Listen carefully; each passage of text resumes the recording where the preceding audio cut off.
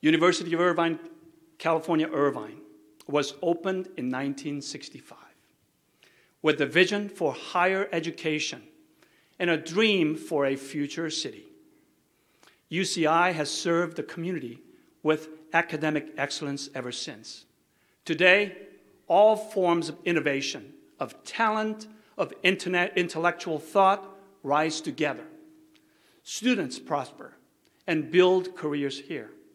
UCI is one of the leading public universities in the country. According to the U.S. News and World Report Annual College Survey, UCI is ranked among the top 50 universities nationwide and ranks 11th among all public universities. Achievements in the sciences, arts, humanities, medicine, and management are second to none. The progress at UCI mirrors the progress of the city. UCI truly reflects the vision that the community dreamed of. Unfortunately, Chancellor Michael Drake wasn't able to attend this evening. But here on behalf of UCI is Liz Toomey, Assistant Vice Chancellor. Would you please?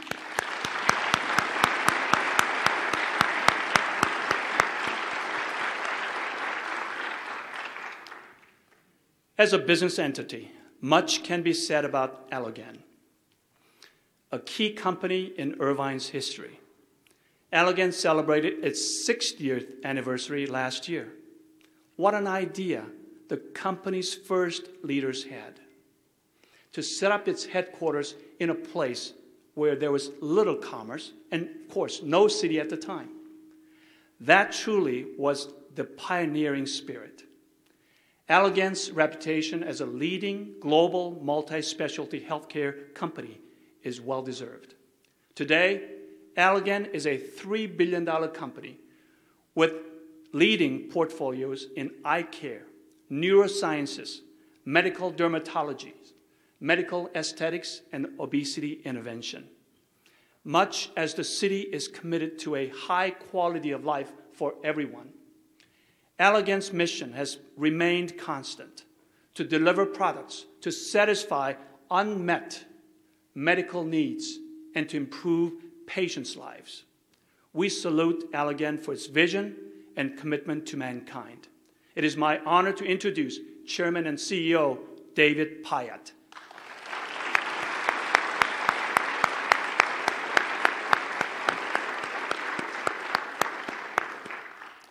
Let me now turn to additional city plans and accomplishments.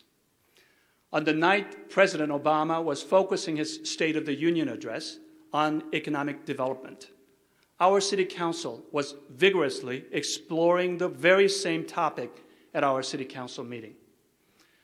Irvine City Council directed staff to develop an additional list of business-friendly initiatives that will enhance the quality of development and business community in Irvine. Also, our development partner at the former El Toro Marine Base, 5 Point Communities, recently filed some 10,000 pages of plans for its Great Park Neighborhood project. The filing is the first step toward construction of the Great Park neighborhoods adjacent to our Orange County Great Park.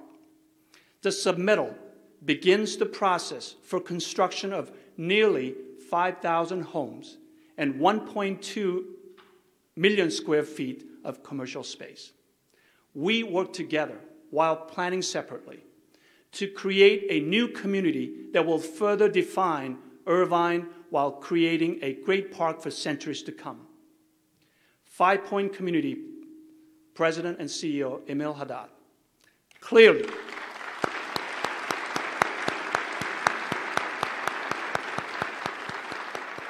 we have a little more, clearly shares the same vision, and we thank you for your leadership, despite all the challenges that you had to face. Now, Emil, would you please stand and be recognized?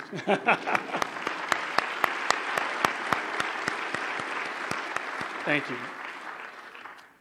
Those of you who have paid off your mortgage will really appreciate this next milestone. Last November, we retire the debt of our 22-year-old Civic Center, which will provide a general fund savings of $6 million a year going forward. It truly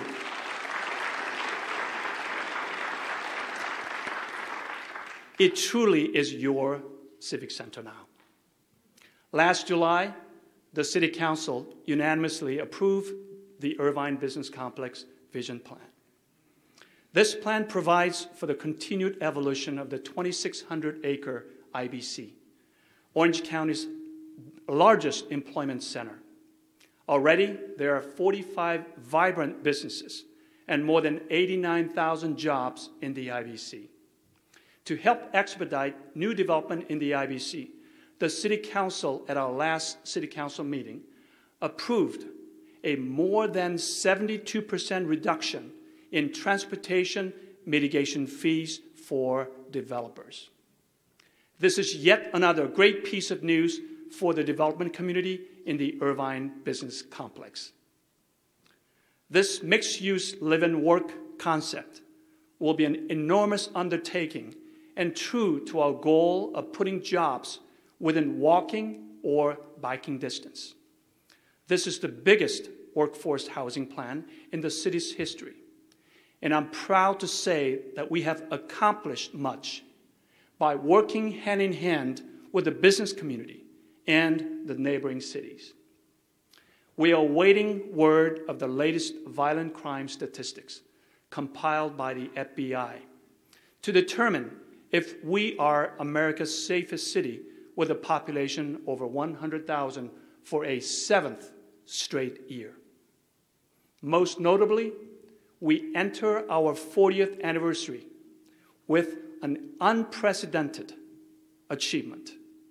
2010 was the lowest year in violent and Part 1 crime per capita in Irvine's history.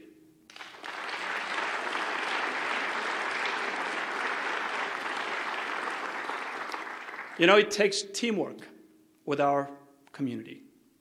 We work with residents, businesses, Irvine Public Schools, and many dedicated nonprofit organizations to keep Irvine safe. The truth is that a safe community helps business decide to move here, families to settle here, schools to thrive here, and people to be proud to live here. Last September, our police department received the 2010 Freedom Award from the U.S. Secretary of Defense.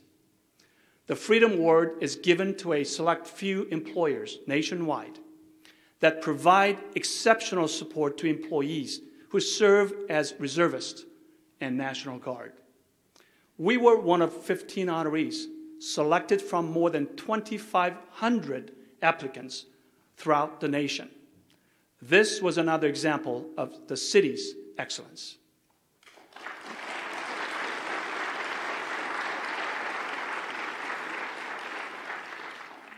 On a related subject, I'm very happy to share great news that our own Chief of Police, Dave Maggart, has been selected as President of the California Police Chiefs Association.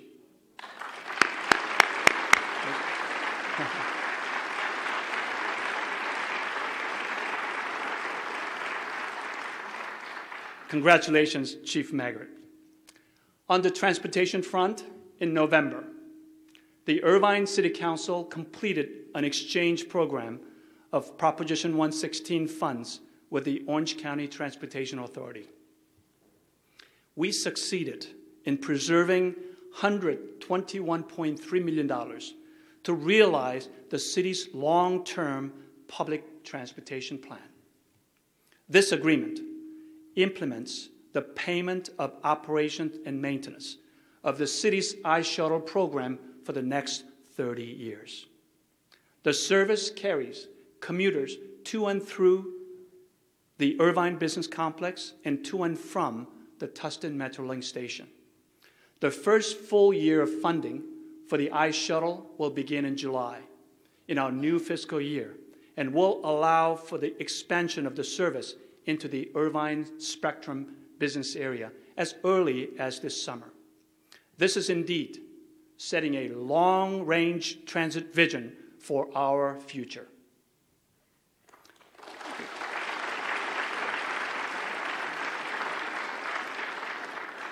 We recently completed the new travel lanes for the Jeffrey Road undercrossing project.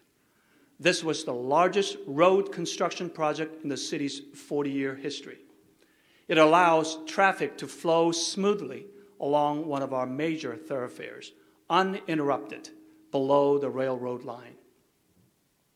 The city's Public Works Department and the Orange County Transportation Authority are preparing for our next major road project, the $54 million Sand Canyon undercrossing project.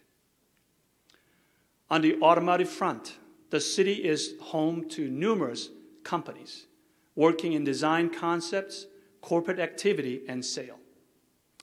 With such marquee names as Ford, Hyundai, Kia, and Mazda, we understand the value of this combination of business strength and innovation.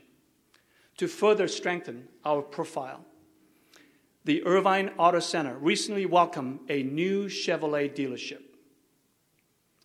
Last year, we promoted our new family of businesses with the addition of such important members as Western Digital and Hoag Hospital Irvine. Combined, they brought more than 2,400 jobs. Western Digital is a world-renowned manufacturer of hard drives, continuing to develop innovative products in this market. Hoag Hospital Irvine, as one of the leading medical institutions, continually addresses the critical healthcare needs in this area.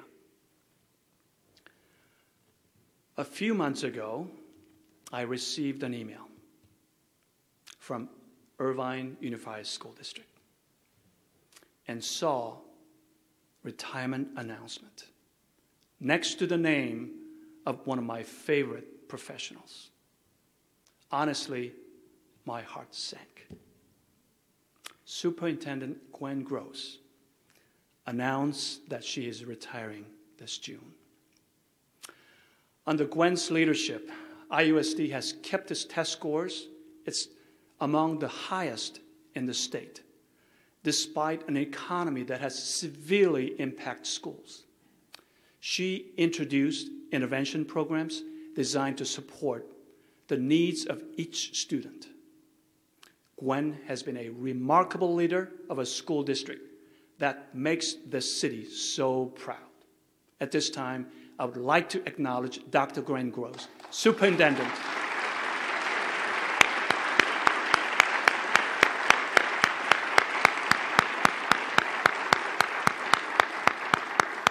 You truly are a visionary in excellence in education. And thank you, Gwen, for your dedicated service to IUSD.